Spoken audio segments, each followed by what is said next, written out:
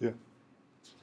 In 1975, Stephen Sasson created the first digital camera, which in a New York Times article titled Kodak's Digital Moment, written by James Esper on August 12, 2015, was described as a Rube Goldberg device with a lens scavenged from a used Super 8 movie camera, a portable digital cassette recorder, 16 nickel-cadmium batteries, an analog-digital converter, and several dozen circuits, all wired together on half a dozen circuit boards. So my first camera, fast forward about 30 to 40 years later, I got when I was 7 years old, as well as my two brothers who are all a year older than me. My mom decided to give us all the same silver, battery-operated Canon camera in hopes that we would get into photography. We all really enjoyed using it, and personally, I started taking a lot of pictures of my cats, and that kind of led me to become interested in portrait photography. And as I grew older, kind of in the day of the Facebook age, when people were having like photo shoots for their profile pictures, I was always a designated photographer, and that led me to kind of start actually focusing on it and making it one of my like main hobbies. So I became very interested in photography and actually went on to be the photo editor of my yearbook.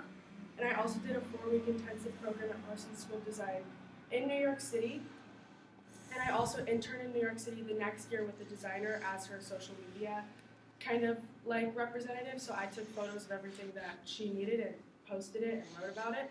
So that's kind of been like my main thing growing up. So since I was 7 up until now, I really have like seriously just grown to love photography so much. So basically what I'm going to be teaching you guys is how to properly take a photograph, like a portrait photograph, because obviously for landscape, it's different. You kind of have to have a different layout or whatever, but there's a lot of rules when actually capturing someone's face to make it so that you can capture kind of the emotion behind it, the background, because there can be so many things going on beyond the photograph, but what you're kind of focusing on is the person themselves and making them look their best. So step 1 is you have to turn your camera on. So this is my Nikon D3200. It has been through a lot, but it seriously is like my favorite thing that I own. So basically, right here, turn the camera on. This flashes. And then number 2, look into the lens. So this is where you look into, and it basically, this is what's capturing everything that you're seeing in here. So when you look into the lens, the first thing you need to do is use the rule of thirds to center your image. So in Digital Photography School article written by Darren Rouse, the rule of thirds is described as being the theory that if you place points of interest in the intersections or along the lines, that your photo becomes more balanced and will enable a view of the image to interact with it more naturally.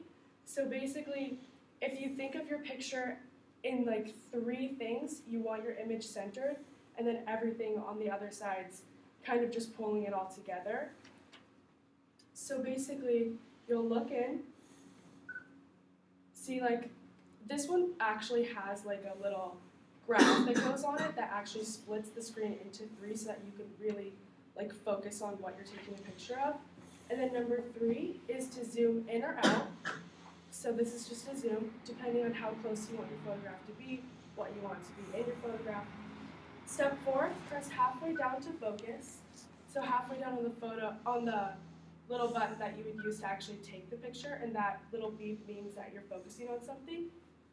And then focusing creates depth of field, and in a Photography Life article titled Understanding Depth of Field, written on December 19, 2016, depth of field was described as the distance between the closest and farthest objects in a photo that appears acceptably sharp. It's kind of what creates the like blurry effect behind what you're focusing on, so it's very important to have like a good focus.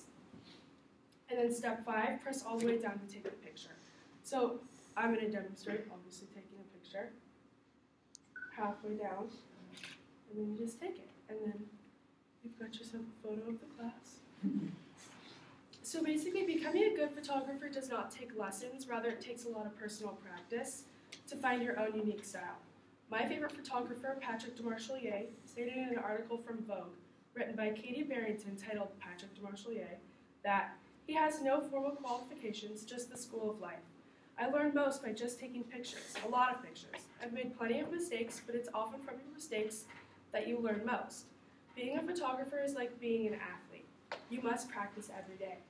So basically, through my experiences and through all the years that I've spent learning photography, and all of the opportunities that I've gotten, I've come to the conclusion that I am a pretty good photographer, and that the way that I've gotten to this point is by taking photos every day, whether it's on this camera, my phone, and that's basically how I've gotten to where I am.